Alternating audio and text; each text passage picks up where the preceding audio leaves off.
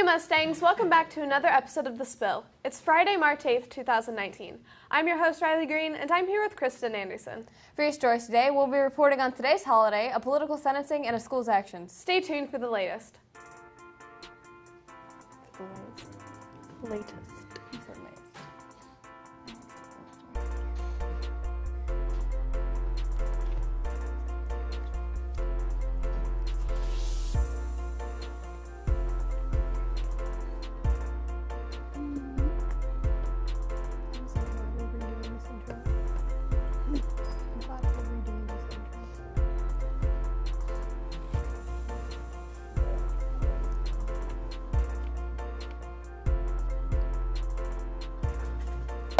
Pardon. I'm sorry. Don't apologize for spelling things from your body. Look, in that video I'm doing government homework too. In this video I'll be doing government homework. Because I can just win.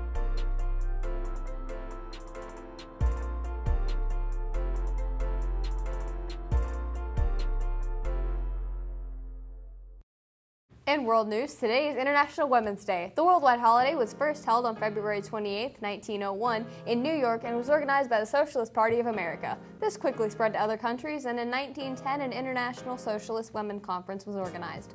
One German woman proposed the idea for the holiday, and it was backed by several other members of the council. However, no date was set at that meeting. Over 100 women from 17 countries agreed that the holiday would promote equal rights for women. The following year, on March 19th, over 1 million people in Austria, Denmark, Germany, and Switzerland marked March 19th, the first International Women's Day. There were 300 celebrations in the Austro-Hungarian Empire alone.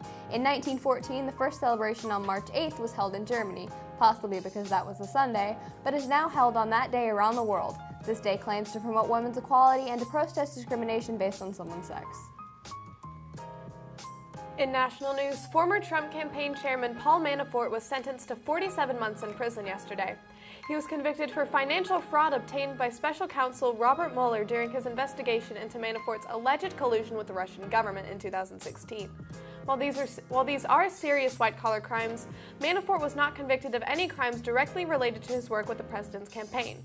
Even so, at 3 years and 11 months, this sentencing is the longest given thus far to anyone convicted in the Mueller probe.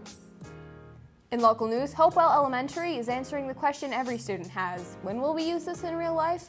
The school partnered with the Ocoee Crossing to bring the first Food City Family Math Night, where students and their families went around and used store items for different math problems according to their grade level. With the goal of finding the best value, the students in the upper grades solved problems to buy items and make family meals.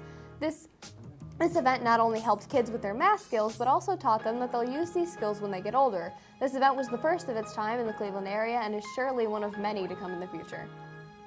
And now, after the break, Riley brings us a closer look at a successful separation. Stay tuned.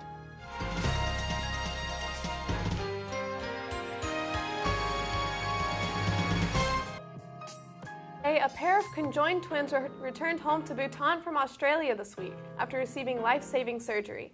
The twins, Nima and Dawa Peldon, were born in 2017 facing each other and joined at the stomach, unable to move on their own. They were flown to Australia in October of 2018 by the Children First Foundation to receive treatment. There, a team of 25 surgeons, nurses, and anesthetists performed a 6-hour-long procedure to separate the two. After the successful operation, they were kept in Australia for recovery and observation. Nurses say that Nima and Dawa were always trying to remain close to each other even after the separation, and that their mother was always nearby to keep them watch and to keep them company. Now that they're back in Bhutan, the twins and their parents will begin to settle back into normal life. That's all for your news today. Now on to school announcements.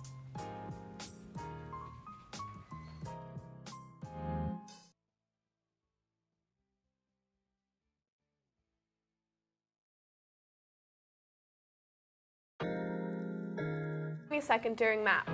There you'll see Mr. Mann, Mr. Sawsville, Miss Brown, Miss Freeman, Miss Brady, Miss Pickens, and Miss Wilford singing, dancing, tapping, twirling, and reciting. Tickets are $1 and can be purchased at the stable. Do you want a challenge? Do you like debate and discussion? Do you enjoy a good story? Do you want to learn about why we do the things we do? If you said yes to any of these questions, ask your guidance counselor if you qualify for admission into advanced placement classes for the 2019-2020 school year. Classes available as of March 6, 2019 are AP Human Geography, World History, U.S. History, Literature and Composition, Language and Composition, Calculus, Chemistry, Statistics, Psychology, and Government. These kinds of classes look great on scholarships and college applications, so be sure to sign up.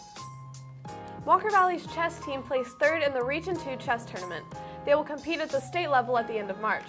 The team consists of Sam Sullins, Arthur Jur, Josh Dowden, and John Sullins, with Mr. Sosville as their coach. That's all for your school announcements. Now for an update from outside from Ashton and Chris for weather.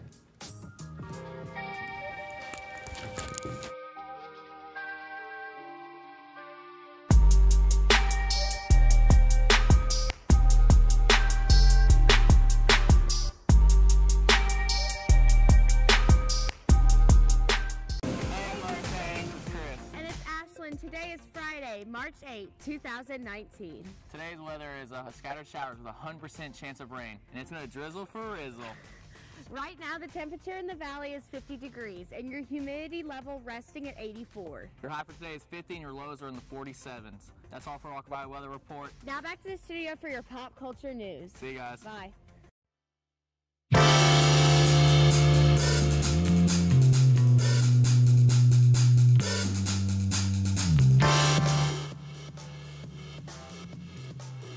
What's up, Walker Valley? I'm Madison. And I'm Brittany. And we're here to give you the latest pop culture news. The band Deftones have confirmed that they are working on a new album. Their previous album, Gore, was released in 2016, and their fans are ready for some new music. Lead singer Chino Moreno says that he believes it is most like their experimental early 2000s album, White Pony. Former One Direction star Louis Tomlinson has released a new song called Two of Us, and it will break your heart. The subject of the song is his mother, Joanne Deacon, who passed away just 2 years prior. For an update on last week's story regarding Will Smith's leave from the Suicide Squad 2 cast, the new actor to play Deadshot has been confirmed to be Idris Elba. That's all for your exciting pop culture news today. Tune in with us next time, and now on to your sports with Chase and Nico. Hey Mustangs, it's Chris Dotson, and we're going down the Humanities Hall to do questions of the week with some supernatural questions.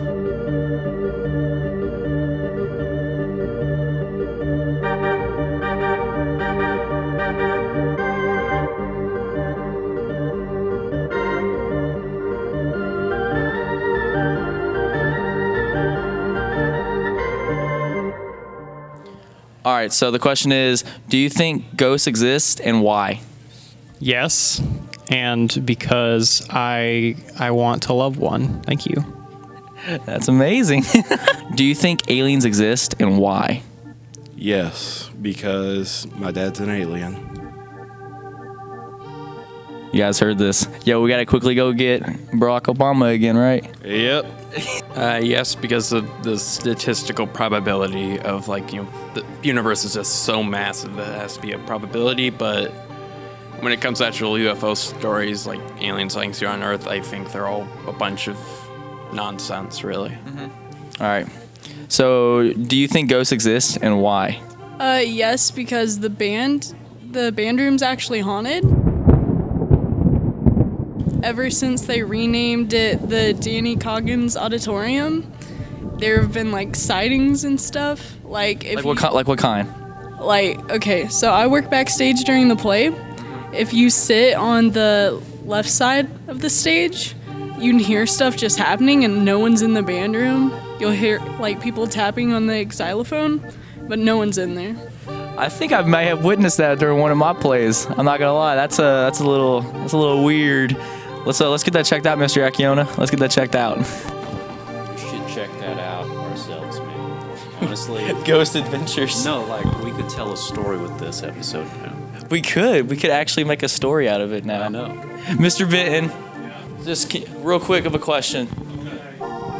So I have a question for you. Do you think ghosts exist and why? Ghosts do exist because without ghosts there would be no Scooby-Doo, and Scooby-Doo is real. That's a good show too. But listen, I was given some information that the band room is haunted. Band room is not haunted. The band room is a place of peace and it is open to all kinds. So there may be ghosts, but it's not haunted. So I was getting information that it was after they guys renamed it to the Danny Coggin room. Xylophones were playing. Well, no. That's the auditorium. The band room is not Danny Coggin, just the auditorium. So the auditorium is definitely haunted. Sources come from me that that the auditorium is actually haunted by Danny Coggin. Oh yeah, I've seen him. Do you know anything about that at all, though?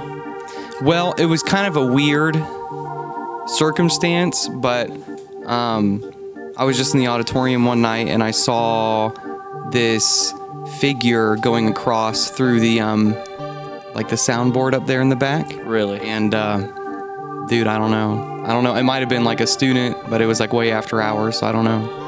Like what time in the hours, you know? Maybe like 9:30, 10. What are you doing here at 9:30 at night? Oh, I was helping out with the musical. Oh. You know, I think ghosts exist. I think they're all around us, and I think that it may not be in the way that most people think, and they're just spooky people. Maybe angels and demons. I don't know. But, yeah, ghosts exist.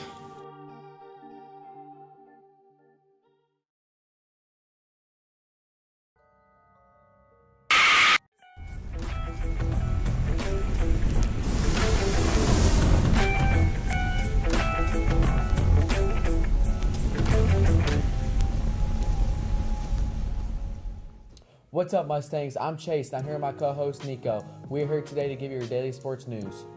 Damian Lillard and Russell Westbrook went at it last night. Russell finished the night off with 37 points, 7 rebounds, and 3 assists. Dame had 51 points, 5 rebounds, and 9 assists, but it wasn't good enough for the Trailblazers. The final score was 129 and 121. Paul George has been on fire, averaging 28 points, 8 rebounds, 4 assists, and is an MVP candidate.